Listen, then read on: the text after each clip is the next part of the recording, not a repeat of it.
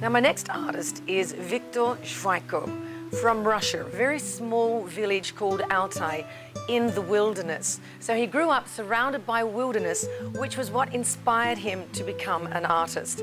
As he grew up in this area, he decided that he must go to a college, and he actually studied at one of the second largest art schools in what was then Soviet Russia. After 4 years of studying, he then put all his skills to work.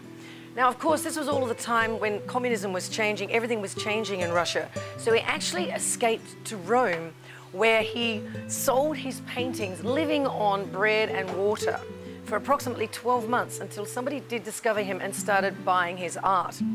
Now, of course, everybody wanted to come to America because that is where the money was. So yes, Viktor went back to Russia, managed to get passage to America. Now, what I love about his artwork, as you can see here now, is that it makes you feel like you're actually sitting at this table at this cafe, where you would just see yourself sitting there sipping on that glass of red wine. And that is what it's all about. You purchase this, you put this in your home, and every time you look at it, you're taken back to this beautiful, it's actually Mykonos. And it's actually called Little Venice in Mykonos, and I have been there myself, so I've sat at a table very much like that. As you can see, we have all different sorts of works. We're also in Venice, on the Grand Canal here. I do believe there's another one of Mykonos over there, the Le Grand Bistro, which of course is in Paris. Now, we're starting off today. Viktor's paintings also have a light to them, so it's wonderful to have spotlight in your home shining down on, as you can see how the light shines here now on the water of the Grand Canal. So today, most of the smaller paintings, now we have a starting price, of course, what we call a retail price. Now the retail price of all these smaller artworks is $500, but here with Princess Cruises, we start them off at the bidding price of $220. It is fabulous pricing. Now, do I hear a bid? So for one of the smaller ones, we'll start off with the smaller ones, or any of Viktor's works, do I hear a bid? Anybody interested in maybe one of the works? Ah, yes, the lady over there. And which painting are you interested in? The lower one in the center. Ah, this one just here? No, I'm sorry, the middle one in the center. The middle one in the center? Yes. This one here of Mykonos. Okay, so do I hear the starting bid of $220?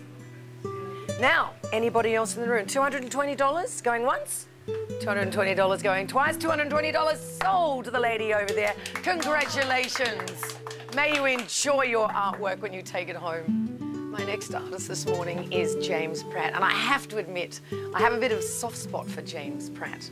Not only is he from New Zealand, which of course is very close to my home of Tasmania, but I have met him, and girls, he's a really handsome guy, but he is married. But his artwork is magnificent. I mean, look at this. Unbelievable. He is actually living in France part-time as well as the United States. Now, you'll notice with his works, they're all one-off originals. So just think, if you owned one of these, this is the only one that's ever going to be in the world on your wall. Now, a little bit about James's technique. He uses oils, and he uses only the primary colors, red, blue and yellow, as did the masters. And he applies the oils with a palette knife. Now the palette knife gives you a texture, so you actually feel, you can touch the painting and feel the texture of it, and that's what the palette knife does to the artwork. Once again, of course, it's all my beautiful places that I love to go in France. This one here, of course, is the lily pads on a pond with leaves. And we've got one down here as well. I'm not sure where, it's somewhere in the Mediterranean, of course. Now, another thing about James, he's been able to do his work because of his lovely French wife. She's actually supported him while he went out there and got his technique right. Now, what he does is he travels all around with his digital camera. He takes the image, he then goes back into his studio where he puts it down. He used to work in watercolors, but he's now progressed onto the oils. And as I said, you've got quite a few different ones here, different sizes, is totally original. Now, these ones here, the largest ones, $4,100. Now, they would retail for $6,500. The smaller ones here, $3,100, which would retail for about the $5,000 mark.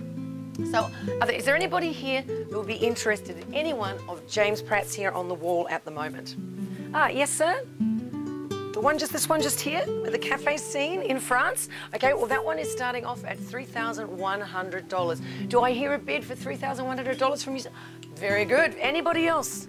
Do I hear $3,200? Oh, $3,100. $3,200 just over there.